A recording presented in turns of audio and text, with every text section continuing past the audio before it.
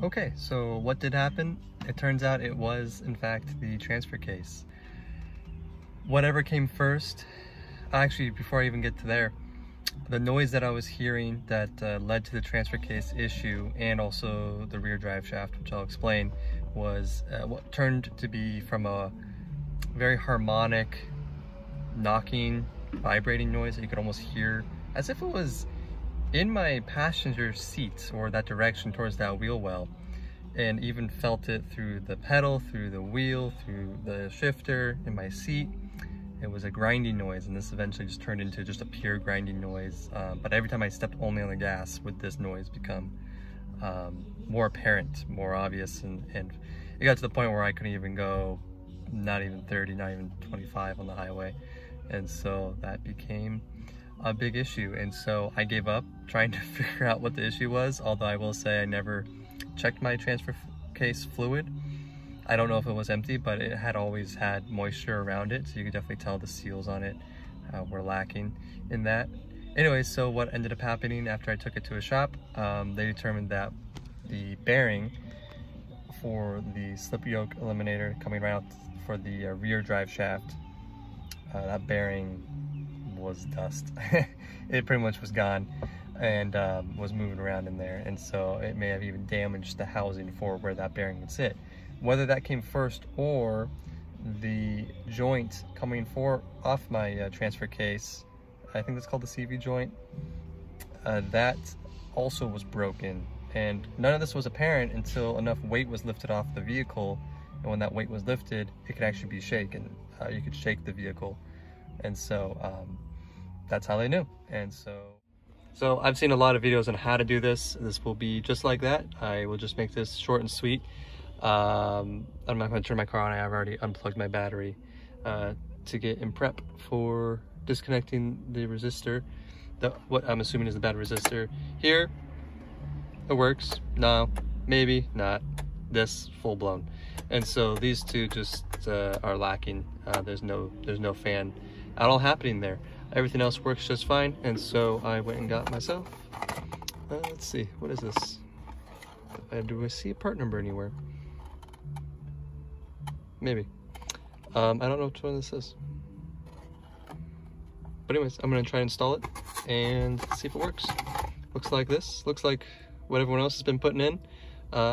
It's pretty obvious which way it will go in because it has these ridges here. And so that should be pretty all straightforward. And I'll show you where that is and how to get to it. So I'm gonna try to illuminate this the best I can. I'll shove this guy, let's see, right in there. There we go. And point to the resistor. So if I put the camera in here, it is going to be, let's see here, right in here. So this guy, you can see one of the screws there behind this wiring harness. Gotta get out. I think it's a 10 millimeter. And then same, there's one on the bottom, just like what I showed you with the resistor. Some say it's much easier if we remove this, so I'm going to try to remove this and see if that's easier, or looks like I'll have access to it if I want to struggle. Also, then there's a light that can be removed, also that will also need to be removed most likely to gain access to pull it out and then replug it in. So I'm going to do that.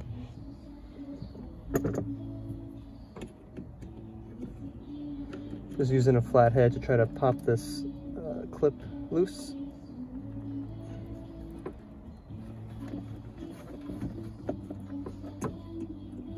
Like I said, I was going to determine if I even...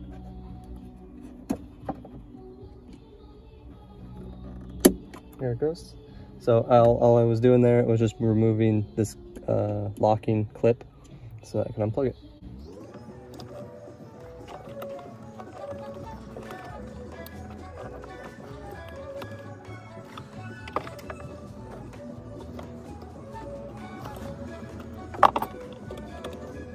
Okay, I've been struggling for a hot minute here trying to remove just this wiring harness from whatever it's clipped in. It has two little prongs that stick out behind it, and I don't want to break it for fear that I won't be able to get something that replaces that very easily or anytime soon.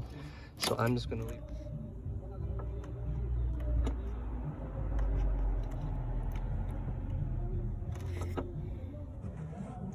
I may have said these were 10. These are definitely 8. 6mm.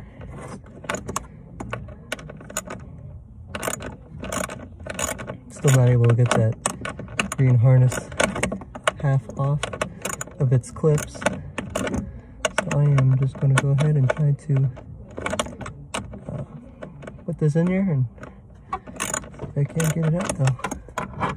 Just gotta get everything like finger loose and then I can get back in there. There it goes.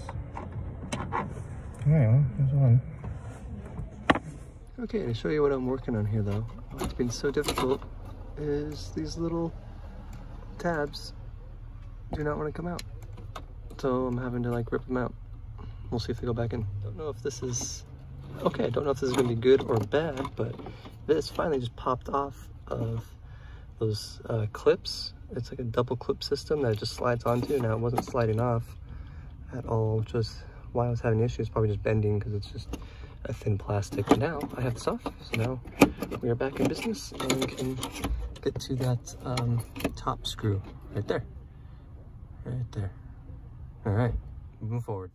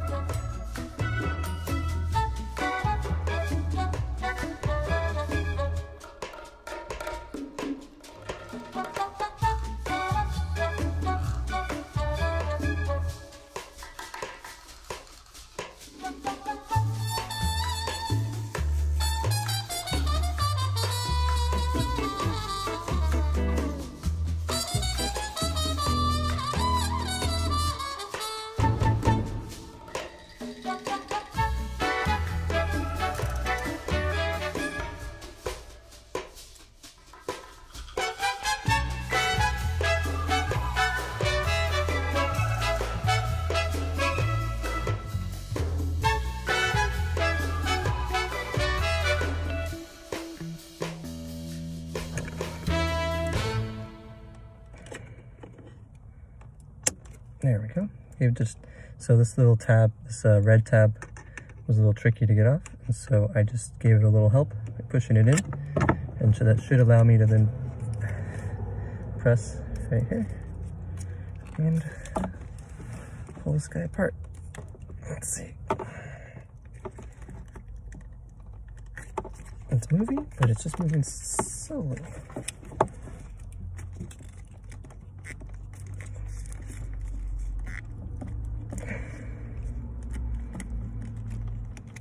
Let's go. There we go. Okay. Ooh, all right. It looks okay. I mean, it's dusty. Oh, you know what though? I wonder if that is a sign that something blew. There's corrosion here. Something went wrong.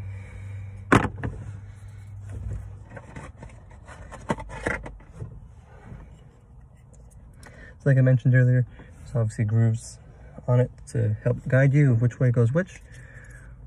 That means even going back in.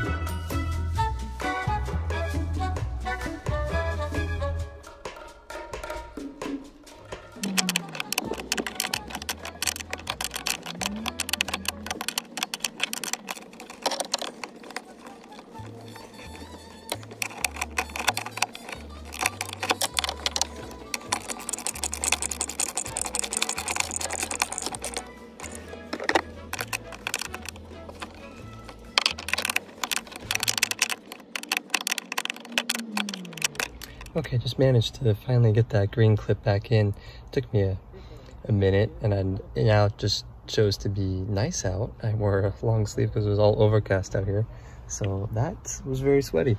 Anyways, let's show you what I did. So I was able to slip that green wire harness right back on that black clip and then pushed on what I broke off, or I pulled out at least, back in. And so that was good. Tightened the screws that are down there. So now what's left is to test to see if I replaced the right one or if this was even the issue in the first place. Let's do it. Okay. And also, if I didn't mention before, make sure to disconnect your battery before you work on your car. Obviously you can see that I think I need a new battery on mine, so that will be coming shortly. I think I should probably just go run out and get one. All right, final test to see if this works. Oh man. Oh man. Yes. Fantastic, so that was it.